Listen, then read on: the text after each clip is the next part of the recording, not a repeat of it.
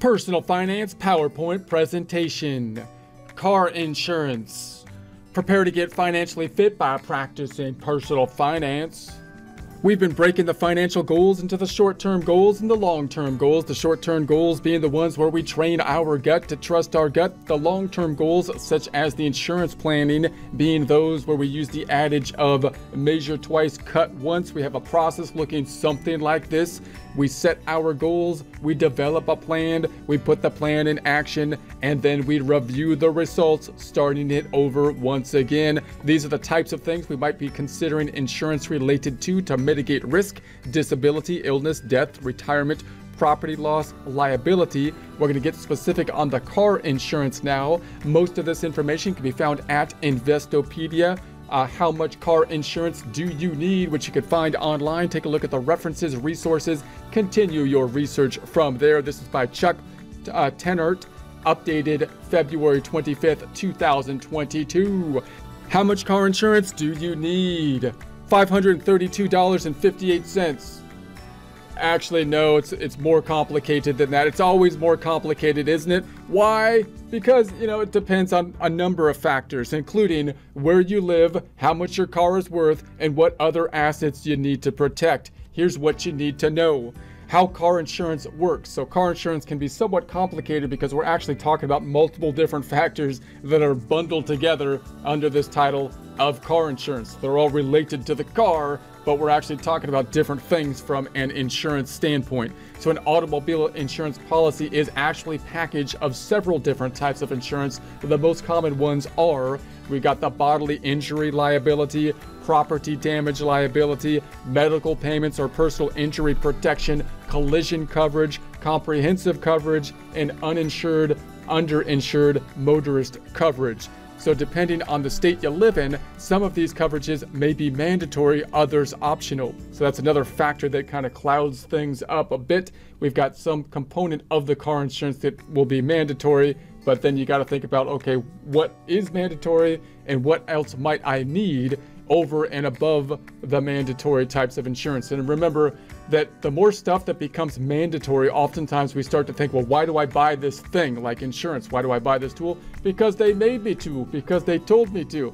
But that's not the only rationale we want to have, because we also want to think about how much insurance we need that would be appropriate for us. So sometimes the laws that make us or force us to do things like buy stuff, buy insurance, can actually make us not go through the thought process that we otherwise would, which is not usually good. We would like to know, why it is we're purchasing the insurance and what the insurance is doing. So if you have an auto loan or lease, your lender may also have certain requirements. But beyond what your state or lender requires, you may want to purchase additional insurance to protect yourself. Here's a closer look at each type of the coverage and how to decide how much you really need. Bodily injury liability. This is the one that might be required depending on the state that you are in. I think you'll be able to see why that might be the case, what it is, what it covers. Bodily injury liability is the part of a car insurance policy that will pay for injuries you or family members who are listed on your policy caused to someone else in an auto accident. So if there's an auto accident, if there's injuries and you're found to be at fault for those injuries, that could be an expensive liability in that instance. And you can see why a state might try to require that, because if you're in a situation where someone gets in an accident and they don't have liability protection and they don't have much resources, there's not going to be much recompensation, even if the person who suffered the injuries sues, because there's not much to sue for in that case. So you can see that's kind of the drive for having everybody to have the insurance for the vehicle that you might see, and that could vary from state to state. So how much you need. Virtually every state requires drivers to purchase bodily injury liability coverage, although the amount varies from state to state. On an auto insurance policy, your liability coverage is typically expressed as a series of three numbers, such as 25/50/20. The first number represents the maximum your insurer will pay per person if they injure someone in an accident, $25,000 in this example. So we got the 25, 50, and the 20, the first number representing the maximum your insurer will pay per person if you injure someone in an accident, the 25 standing for $25,000 in this example. The second number, which is the 50 in this example, is the maximum it will pay per accident in case more than one person is injured, $15,000 in this case. So you've got the $25,000 per person, but then you've got the maximum on a per accident situation, which is going to be a cap there. In this case, the $50,000. So if you had multiple people that were injured that got the maximum of the $25,000, then you can imagine that going over the cap of the $50,000, in which case it would be capped at the $50,000 for the accident. The third number refers to the property damage liability. You will need to purchase at least the minimum amount of bodily injury coverage that your state requires. For many states, that's $25,000 per person and $50,000 per accident, although some states are lower or higher. Your state's minimum requirement may not be enough, however, especially if you are involved in a serious accident. You'll need to consider your assets and whether they'd be adequately protected in the event of a lawsuit. For example, if you own your home or have a substantial amount of money in savings, a costly accident could put them at risk. In that case, you'll want to buy more coverage. So in other words, if you've got an accident and the coverage doesn't cover it and then you're sued for the difference, these medical expenses can clearly be quite high. And so then if you're more wealthy individuals who have more assets are more likely, of course, to get sued, and they're more likely then to need various forms of other insurance to protect against that event. The Nonprofit Consumer's Checkbook, among others, recommends buying coverage of at least 100-300-50 just in case. The difference in cost between that coverage and your state's minimum will probably not be very much. So you can buy even more coverage than that, 250/500/100, say, if you have more assets to protect. You can also purchase an umbrella policy, which will raise both your auto and home insurance liability coverage to $1 million or more. Property damage liability. So now we're talking about the auto insurance. Now we looked at the liability. Now we're talking about the property damage for the medical liability. Now we're talking about the property damage liability, whereas the last one was bodily injury liability. So what it covers: property damage liability covers the cost of when you or members of your family damage another person's car or other property, such as a tree or fence, in an accident. So clearly, if you get in an accident, again, if you're at fault for it, you could have injuries that would have happened to some other individual, and then you could also have damage that was caused oftentimes to another vehicle or to some form of piece of property. If you hit a tree, if you hit a fence or something like that. How much you need? As with bodily injury liability, virtually every state requires you to have some amount of property damage coverage. So you got the same kind of thing, same kind of rationale as to why you can see the states kind of pressuring people to have at least some degree of this type of liability, because if there was a lawsuit that happened and if someone got in an accident and they didn't have any money, and the other person has some kind of liability, in this case property liability, they wouldn't have the recourse. They could sue, but they couldn't get anything generally if there's nothing to sue for because the person doesn't have any money, and so on. So it's represented on your policy as the third number in the sequence. So a 25-50-20 policy would provide $20,000 in coverage. Some states require you to have as little as $10,000 or even $5,000 in property damage liability coverage, but $20,000 or $25,000 minimums are most common. Again, you may want to buy more coverage than your state's minimum, but unless you find yourself in a collision with a Lamborghini or a Rolls-Royce, you probably don't face as much financial risk as you would in an accident in which people are seriously injured. So in other words, you might be saying, well, if I have more assets, then I might want more insurance, in the same way as we said with the bodily injury. However, with the property damage, you would think it would be somewhat limited, because you're probably going to be having property damage to another car, which can't be too expensive, you would think, unless you hit a really expensive car or something like that, or you ran into a really expensive piece of property, as opposed to the bodily injury. If someone is injured, the medical expenses can be quite high, and therefore you would think have higher risk on the bodily injury than the property liability. So a common recommended level of property damage coverage is $50,000 or more if you have substantial assets to protect. Medical payments, MedPay or personal injury protection, PIP. What it covers. Unlike bodily injury liability coverage, medical payments, MedPay or personal injury protection, PIP, covers the cost of injuries to drivers and any passengers in your car. So in some cases, it will also cover any lost wages resulting from injuries sustained in an accident. How much you need. Whether medical payments or PIP coverage is mandatory, optional, or even available will depend on your state. So it can vary from state to state. Note that when you're thinking about something being mandatory, the first thought process you might have, and what's going to be more likely to be in more states, would be that you're thinking about the other driver having some kind of recourse, and possibly the biggest thing would be for like medical or bodily injury kind of liability. You would like to have some kind of insurance so there's kind of recourse in that situation. And then the PIP would be, you would think, more variant on the states, because you still might be liable, say, for someone else, not just yourself.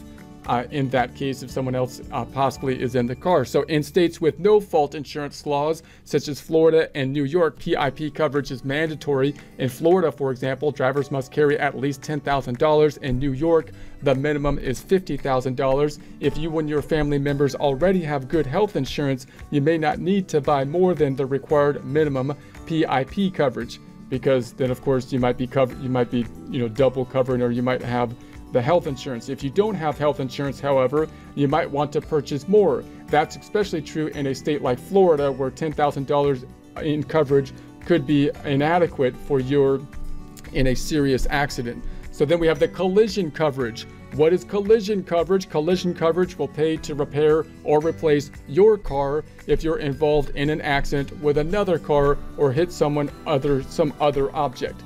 So now we're talking not about the other car, which was the property kind of liability on the other car, you being responsible for the accident in the liability situation, and therefore it's a liability situation. Now we've got the collision coverage in that we need to get our car fixed in the collision coverage. So once again, collision coverage will pay to repair or replace your car if you're involved in an accident with another car or hit some other object.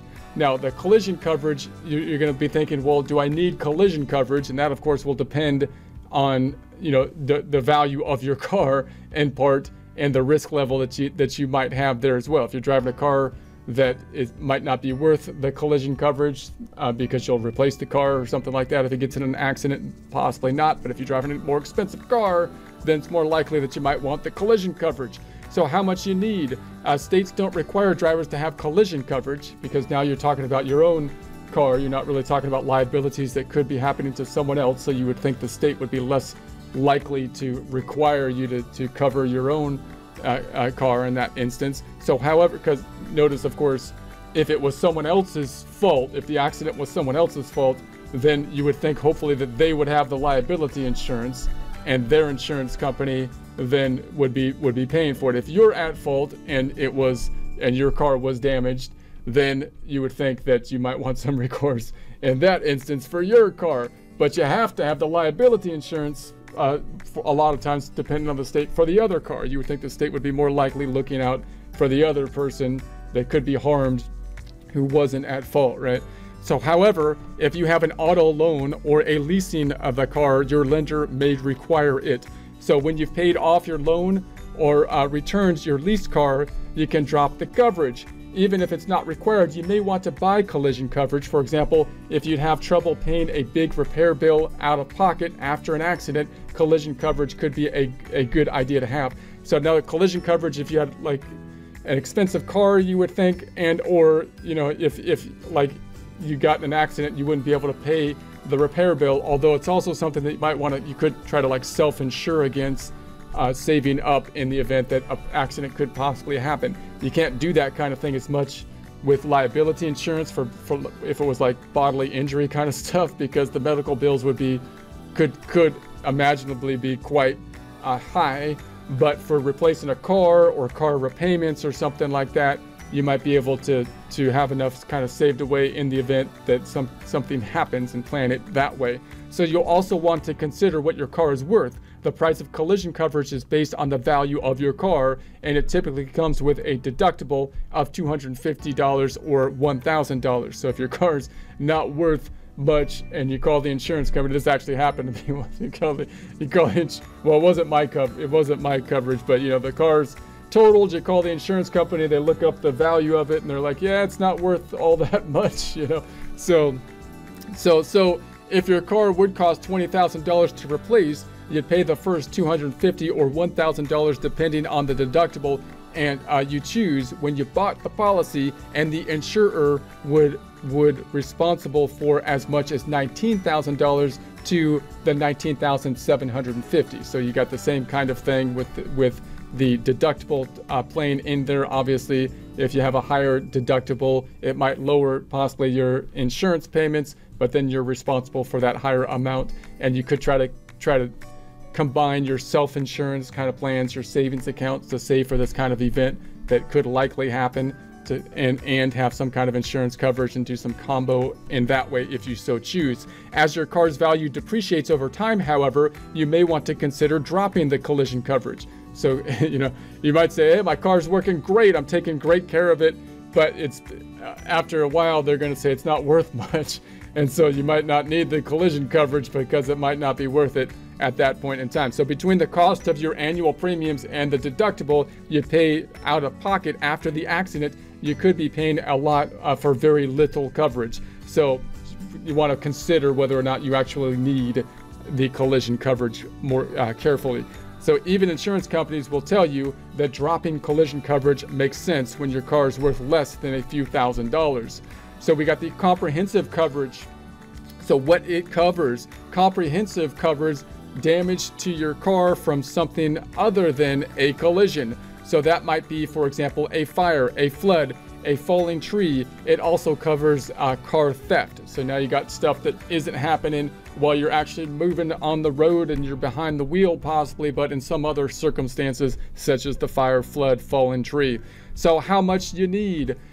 As with comprehensive coverage, states don't require you to have collision coverage. So they're not really as worried. You can see why, because they're not, if a tree falls on your car and no one's in it and you're not at fault for the accident, then they're not as concerned at that. They're trying to safeguard the person that's not at fault, so they have some kind of resource typically.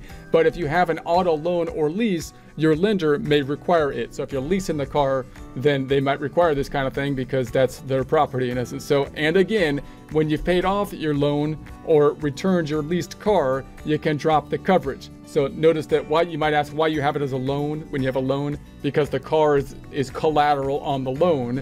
And so therefore, if the car is damaged, then they're going to lose the collateral on the loan in the event that you default on it. Clearly, if it's leased property, then they want to have safeguard on it as well because it's their property, the leaser's property. So in deciding whether to buy comprehensive coverage, if it isn't required, you'll want to weigh your ability to pay out of pocket if your car is stolen and you have to buy a new one, or damaged and you're stuck with the repair bills. So similar kind of consideration here. You might try to do some kind of self-insurance as well, saving up in the event that your car is stolen or something like that, and or have some kind of combination between self-insurance and the car insurance. So you'll also want to consider how much your car is worth compared with the cost of coverage at covering year after year. So you got the same kind of thing. Well, if my car is destroyed, how much would they actually give me if that happened, and is that worthwhile? Is that worth the premium? How expensive is my car? Then we got the uninsured, underinsured motorist coverage, what it covers. Just because state laws require drivers to have a liability coverage, that doesn't mean every driver does. So as of 2019, an estimated 12.6% of drivers, or about 1 in 8, were uninsured. Many other drivers have some insurance, but not enough to cover costs of a serious accident. That is where this type of coverage comes in. So obviously, if you get in an accident, typically if you're not at fault, then the other person should have the insurance, and their insurance should kind of take care of the costs and so on and so forth. But sometimes the other person doesn't have insurance, even if they're legally required to. So it can cover you and family members if you're injured or your car is damaged by an uninsured underinsured or hit and run driver. So how much do you need? Some states require drivers to carry uninsured motorist coverage, UM. Some also require underinsured motorist coverage, UIM. Maryland, for example, requires drivers to carry uninsured, underinsured motorist bodily injury liability insurance of at least $30,000 per person and $60,000 per accident. It also requires at least $15,000 in uninsured motorist property damage. If your state requires underinsured or uninsured or underinsured motorist coverage, you can buy more than the required amount if you wish to. You can also buy this coverage in some states that don't require it.